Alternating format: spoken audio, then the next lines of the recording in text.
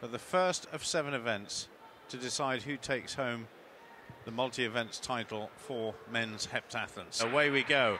Eaton stays low, goes ahead of Garcia. And Kasyanov's going well too, but Ashton Eaton comes through to take it. The time, 6.78 seconds. First round of the heptathlon long jump now, the second discipline in this event. Ashton Eaton won the 60 meters earlier on this morning. Let's see what he can do with his first round jump. Oh, that's good. That's very good. Oh, a massive lifetime best for the American.